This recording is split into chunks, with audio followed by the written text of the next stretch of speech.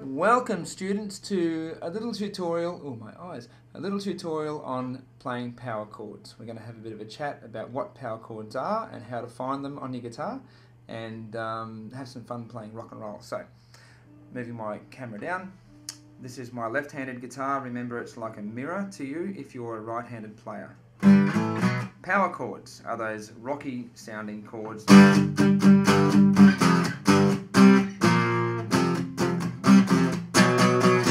Those sort of things. And the way to do them is quite simple, very simple.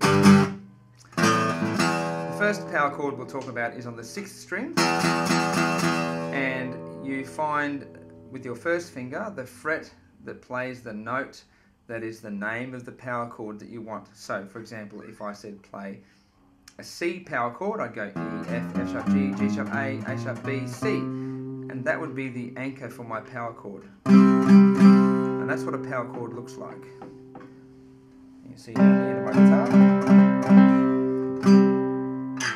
We're going to try A. So what I do is find A on the 5th fret of the 6th string, which is there. I put my first finger standing tall, pressing nice and firmly on the string. The next part is we skip the next fret. Third finger goes on the fret 2 in front of that one and down a string. So it goes on the 5th string, 7th fret for this particular power chord, and the pinky goes under that on the 4th string. And we end up with that sound. And we push the pick through 3 strings and let it come to rest on the 3rd string there. So through the 6th, 5th, 4th, coming to rest on the 3rd string. Like a wicket keeper in cricket, backstop. And we try to get those 3 strings sounding like one string. So it requires a fair bit of power in your wrist. Get my wrist in the shot. See, I'm not doing this. I'm using my wrist to pivot. Another thing you can do is put the heel of your palm just on the saddle, where the string goes over the saddle there. And you can rest it on there and you get that muted, muffy, rocky sound. You can hear as I make it more muted, you hear the string sound closed off. If you go too far, it'll sound like this, which is not a nice sound. You still want to hear the note. If you put your fingers too far back in this fret space, it sounds like this. Dodgy. If you put them just behind the metal fret, nice and firm, then you can get an effect where when you're muting, if you lift your hand off, it speaks. What I'm doing there, if you look at my hand,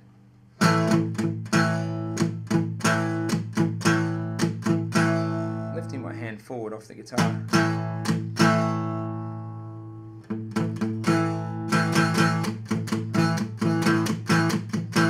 getting that kind of stopped sound. An open sound makes it like a barking dog, which is cool. Now that is an A power chord found on the 5th fret, 6th string. Now that shape is the shape of all power chords. And if you move it up and down the neck, you've got to keep that space in the middle there.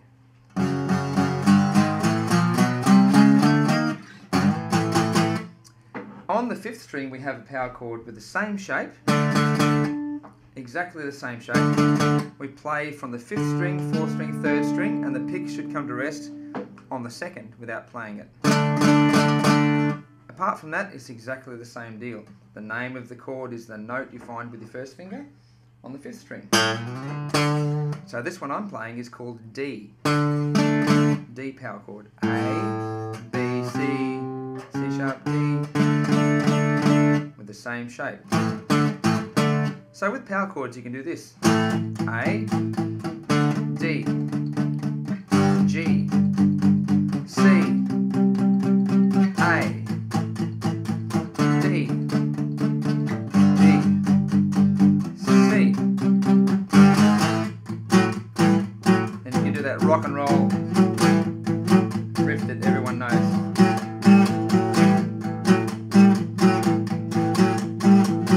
Which might be a ways down the track for you, requires a fair bit of strength in your fingers and stretch. But you're well on your way if you can do this. That should be fun. To practice getting strength in your hand, or to exercise your hand so that you can facilitate that hand position, I suggest doing this with me a bit this week.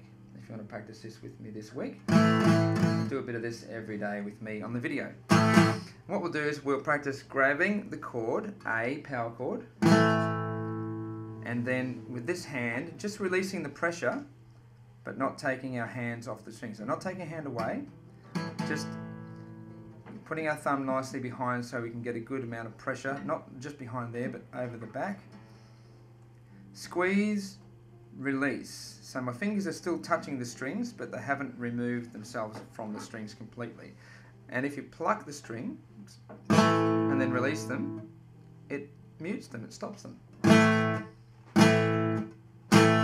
And just by simply grabbing the chord and letting go, grabbing, letting go, you're actually doing push-ups with your hands and giving yourself a chance to build up strength in your entire hand and your forearm down here where you need the strength to be able to squeeze the strings. So if you did this with me, 1, 2, 3, 4, A, release, grab, release, grab, release, pluck, release, grab, release, grab, release, grab, release, grab, release, grab, release.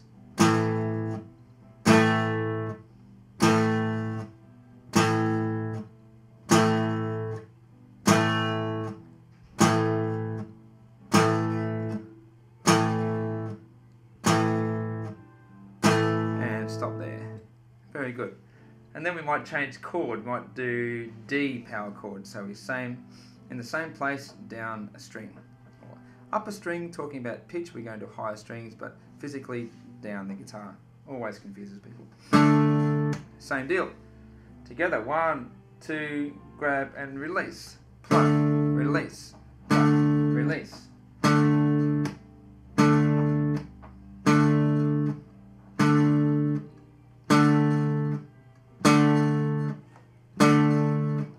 Continue this after I stop, until your arm starts to feel a little tired, and then take a break, shake it around like jelly, and then have another go. Be careful not to give yourself a cramp. Keep your elbow away from your ribs. Don't tuck it in like this. A good tight seating position is required. Guitar nicely firm against your ribs, not laying down like this, that's bad. Sitting up tall, being quite professional, and stop. You might like to try this chord progression with me next. We're going to go A, G, down 2 frets. A, C, all on the one string. 1, 2, 3, A, G, A, C, 8th fret, A, 3rd fret, G, A, power chord, 5th fret, C, 8th fret. Have a go at that.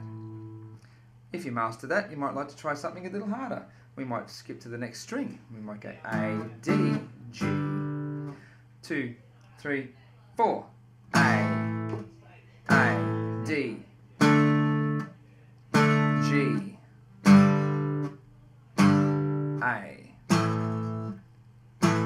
A, D, G, A. All the while grabbing and releasing with me. A, D, G, A, and stop and rest your hand. Give it a bit of a shake. Wobbly jelly fingers. Thank you, and work hard at that and you'll master power chords.